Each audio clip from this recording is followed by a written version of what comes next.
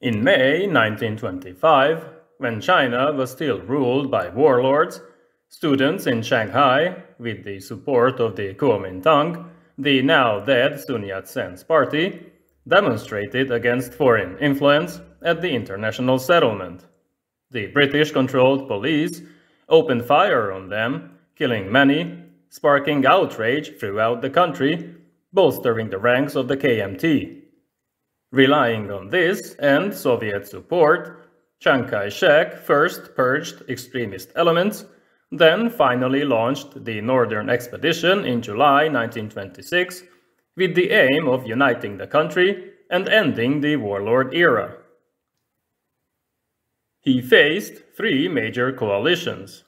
These were the two halves of the Zhili clique that controlled the central regions, and the even more powerful Fengtian clique up north in Manchuria. There was also the Kuomintang, which was sympathetic to the KMT, and other potential allies, but for now, Chiang's forces were significantly outnumbered.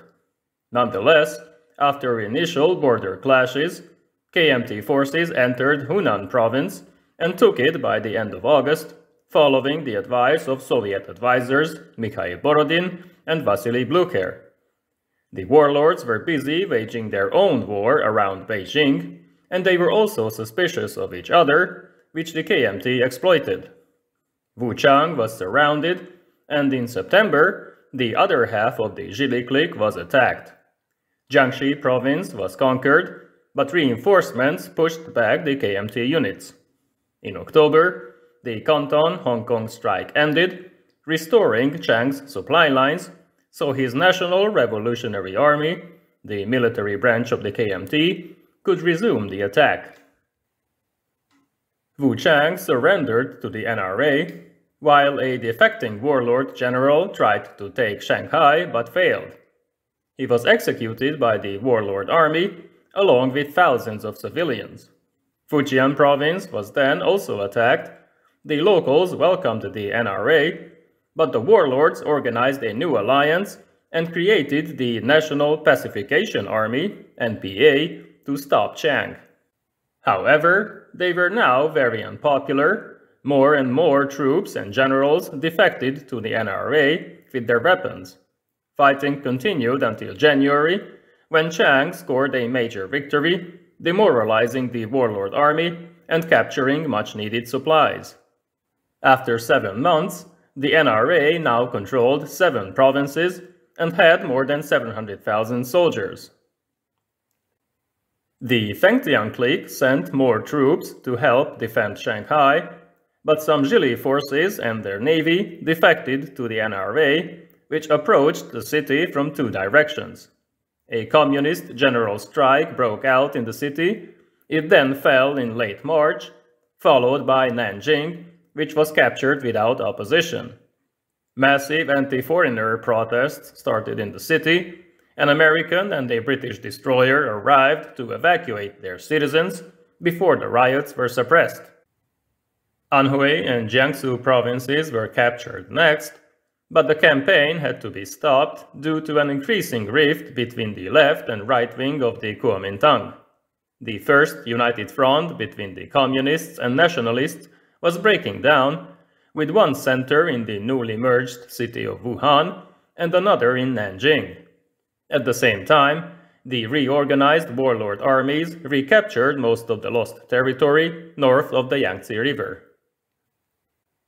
Wang Jingwei, Chiang's former rival for the KMT's leadership, returned from his European exile and agreed to share power with Chiang in Nanjing, which was elevated to capital of China. He was sent to Wuhan to take over the leftist faction, while in Shanghai, a massacre of communists took place without his knowledge. He condemned Chiang's actions, but instead of turning on each other, the 2 factions started their own campaigns in May, taking Henan and the rest of Jiangsu province. The Kuomintang aided both campaigns, but its leaders sided with Chiang's right-wing government in Nanjing and purged communists in his own territory, so the Wuhan faction retreated to its capital. The campaign stalled once again as the leftist Wuhan faction planned an attack on Nanjing, but they soon started talks with Chiang in order to focus on the re-emerging threat from the warlords. They also purged communists within their ranks, but this provoked a communist uprising in Nanchang further to the south. In order to facilitate reconciliation, Chiang agreed to Wang's demand and resigned as commander-in-chief.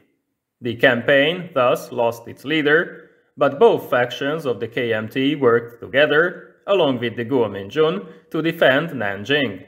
In a costly battle, where 10,000 men died, the nationalists were victorious, the remaining warlord troops surrendered.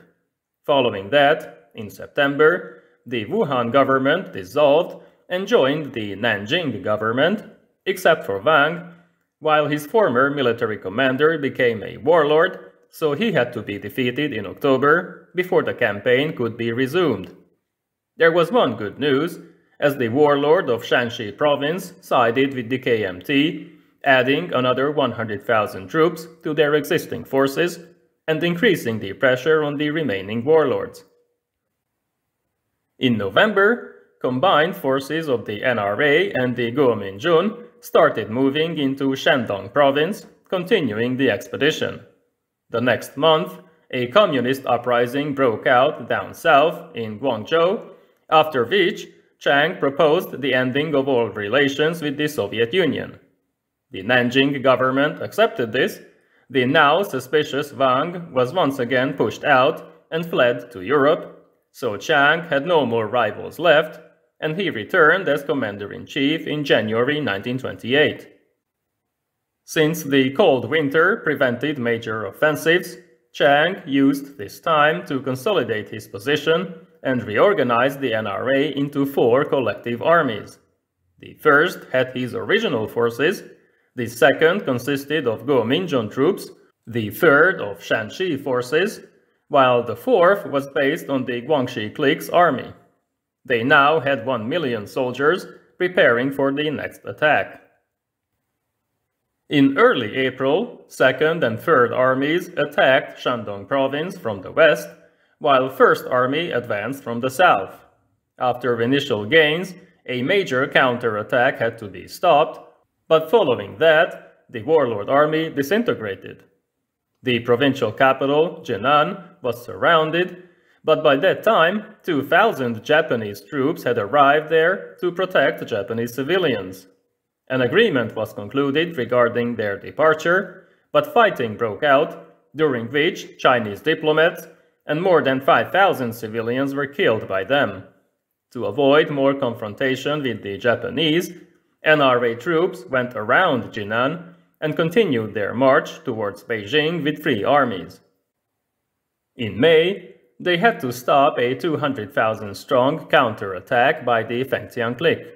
This they did, but further complications arose in June when the Japanese threatened with intervention in Manchuria should the fighting reach this important region. Zhang Zuolin, leader of the Fengtian clique, who was tired of his pro-Japanese image, sent a harsh reply explaining that he did not recognize Japanese interest in Manchuria. He then decided to retreat to Manchuria by train, but in early June, his train mysteriously exploded and he was killed. His son, Zhang Shuiliang, succeeded him as head of the Fengtian clique, but after the other generals gave up Beijing and Tianjin, he proposed an armistice in July. The only remaining warlord force, the Shandong Zhili army, which still had 70,000 soldiers, among them white Russian mercenaries, attacked the Fengtian clique, but they were trapped by combined KMT and Fengtian troops, after which most of them defected. The campaign was over, but unification was still far away, as the victorious allies had different interests. Before the end of July, Chiang and the leaders of the 4 collective armies met in Beijing to discuss the mobilization of the now 2.2 million strong military and the question of centralization. Although the KMT had united China on paper, true centralization of financial and military matters would only happen if its warlord allies gave up their own privileges. The peacetime Nanjing government was launched in October on the 17th anniversary of the 1911 revolution, but the country remained divided between 5 major realms. These were the Nanjing KMT, the Guangxi clique, the Kuomintang, the Shanxi, and Manchuria, which was a quasi-independent state after Zhang Shuoliang declared his allegiance to the nationalist government in December. Soon, a new conflict would break out between Chiang and his allies, which will be the topic of the next episode, along with the Nanjing Decade until the Japanese invasion. See you then!